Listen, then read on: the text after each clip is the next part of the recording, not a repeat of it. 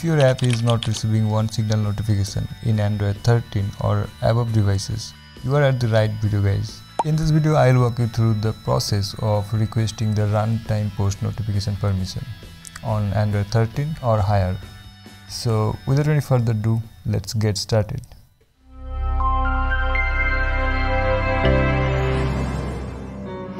Alright, as you can see, I have opened our last OneSignal project. So before you implement this in your existing code, make sure your app's target and compile SDK version is 33 or above. So first and foremost, open build.gradle of the module level. Here first I will change this target SDK to 33, then compile SDK 33 also.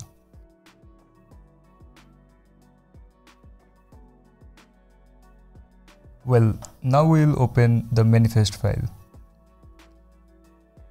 Here add the post notification permission.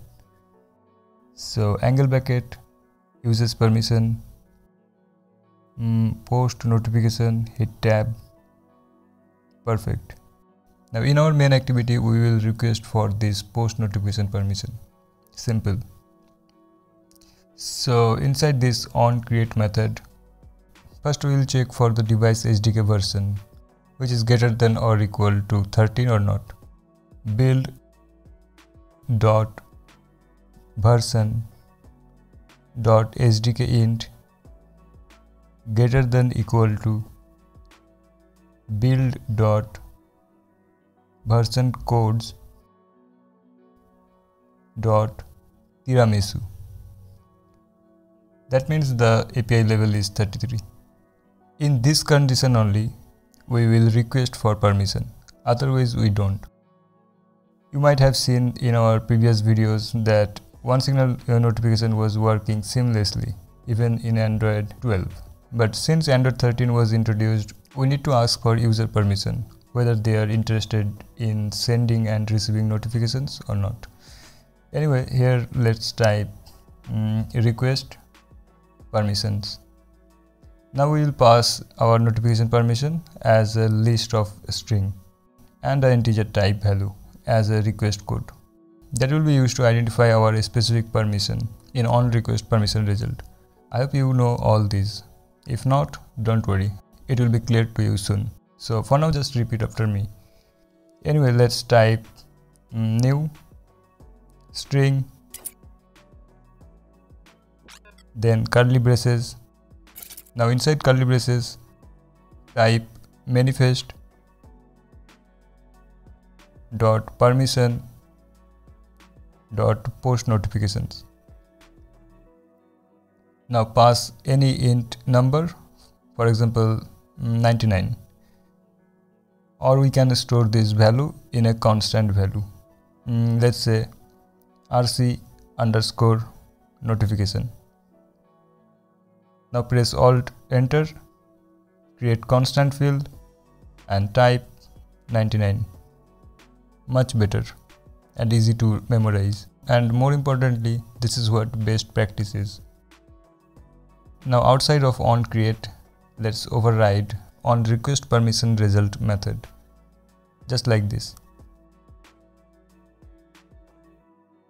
Finally, in this method, we will check if request code is equal to rc notification. Let's also check for the permission is granted or not. So if grant results square bracket, because it's an array, now pass 0,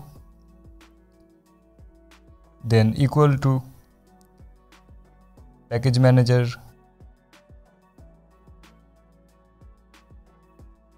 dot permission granted. Here we can perform our task for the allowed state, but for now we will print a log message or toast message. So toast, this is for allowed,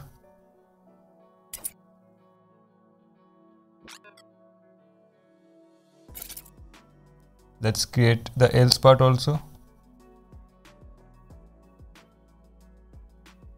post. This section will execute only when the user presses the don't allow button. And this is it, guys.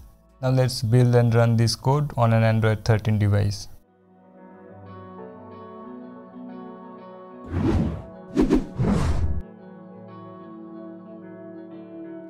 As you can see, guys, a dialog popped up as soon as the application launched. Now simply press allow. Now we can receive OneSignal notifications on our Android 13 devices or above. But I'm not gonna show you how to send notifications from the OneSignal dashboard. Instead, I'm leaving this testing step up to you.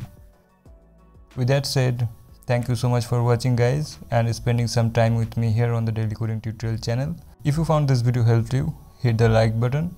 If you have any queries or suggestions, please drop them in the comment section.